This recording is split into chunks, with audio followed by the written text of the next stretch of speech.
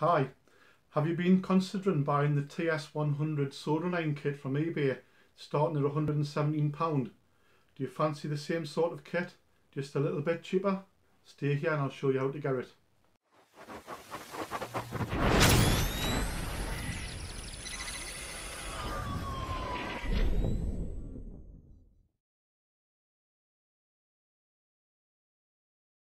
There's two kits out on eBay at the moment. One's the 12-in-1 kit and one's the 9-in-1. They're both practically the same. They both comprise of a TS-100 iron. It's a 65 watt iron with the temperature stability plus minus 2 degrees. It runs from 100 to 400 degrees and it's controllable by these buttons here on the front. They come with 9 tips. The 9 tips are the KU, the C4, the L, the B2, the BC2, the D24, the K, the ILS, the C1.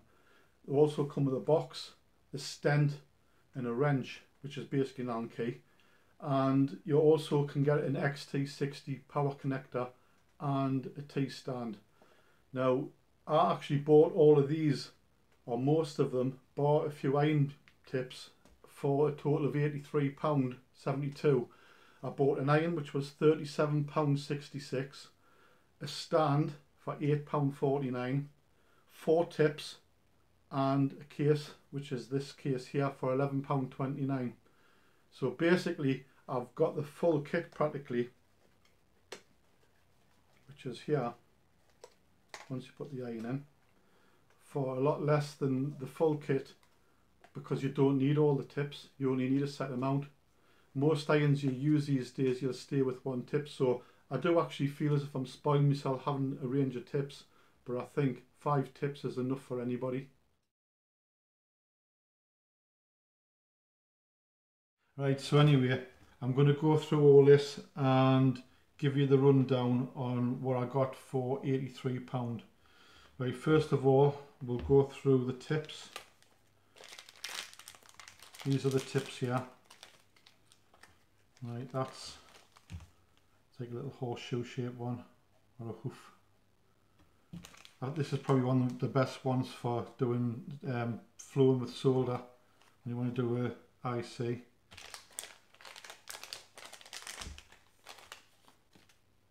This one is a sharp tip, a bit like a dart.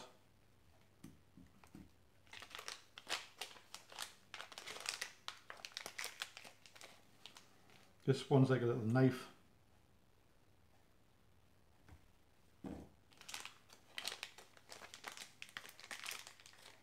And this one's like a larger knife.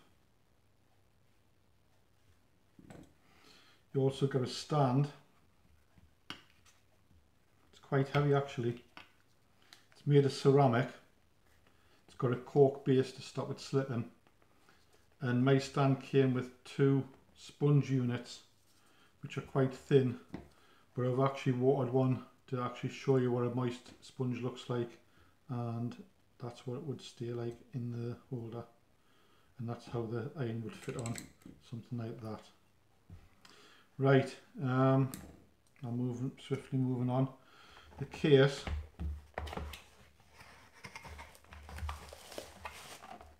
It's an aluminium case. Gives you the picture of the kit on the front. It's just like a little armoured suitcase with a catch, and as you can see, there's a lot of little places for each individual tip. So for instance, you might want to put your tips in like this.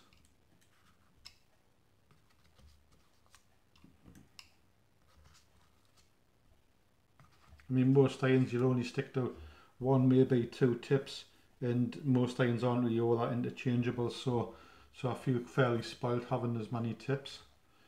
Right, so we'll get round to opening this box here. We'll just get a sharp implement.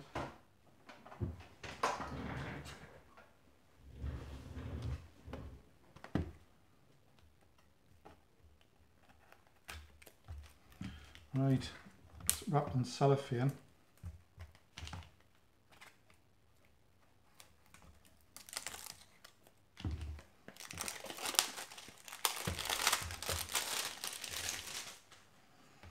So what you get is a small black box. It's like a large, actually it's like a large matchbox. Got a cover.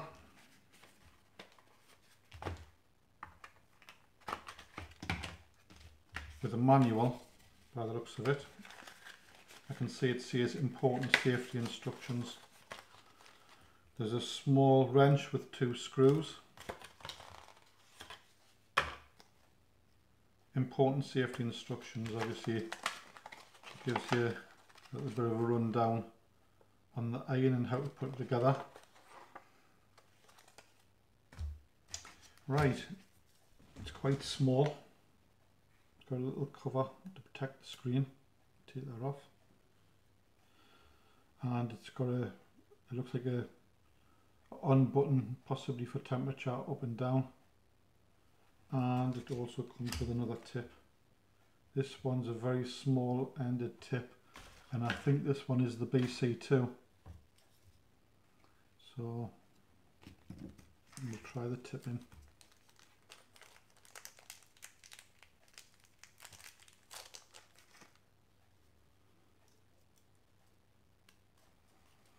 The screw is actually fully driven home, so don't try and force the tips in when you first get it. Make sure that you loosen them off.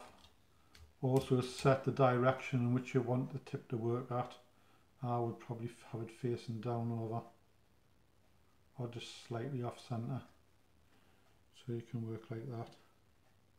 That seems nice.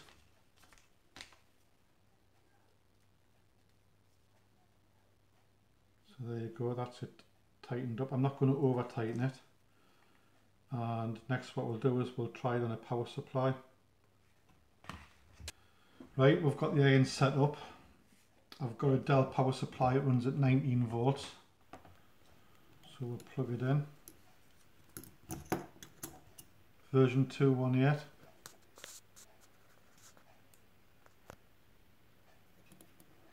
It's heating up there now. It's very fast.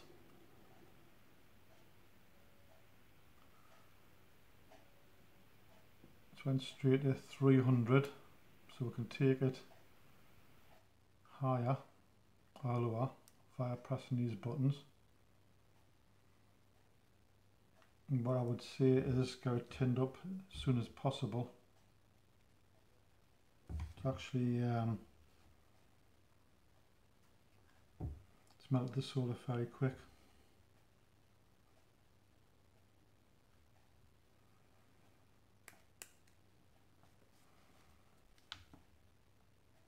So it seems to be a very popular iron with surface mount work, and people are doing the RC drones and stuff like that, and I would say it's good value for money as well. It's portable, very portable. Okay, you have to use a power supply with it or a battery, but I think the problem with a lot of portable irons is they don't reach temperatures, or they're hard to maintain temperatures. This one, it seems to be it seems to be very good at holding its own temperature. What I would say is this case hasn't got a place in it for the Allen key, and it would have been nice just to have a little slot, say here, just to pop the key into. So that might be an oversight on behalf of the makers, but you know, I mean, I suppose you can't have everything. The iron will actually go into a standby mode. If the iron doesn't actually detect anything, what will happen is it'll actually just go into a standby mode. And I don't know if you can see the screen here, it's showing you that it's heating. But what will happen is if it's left for any length of time, it hasn't been programmed yet, if it's left it will go into a standby mode and drop down to a lower temperature. Anyway, that's a little short review of this iron. You've seen it exactly how I've seen it coming out the box, and hopefully a little bit later I'll be able to do a demo of a little bit soldering, and then you can see the iron actually at work. Anyway, I have tinned the tip anyway, so it's probably best that I've done that. Thanks for watching. Please subscribe and like my videos.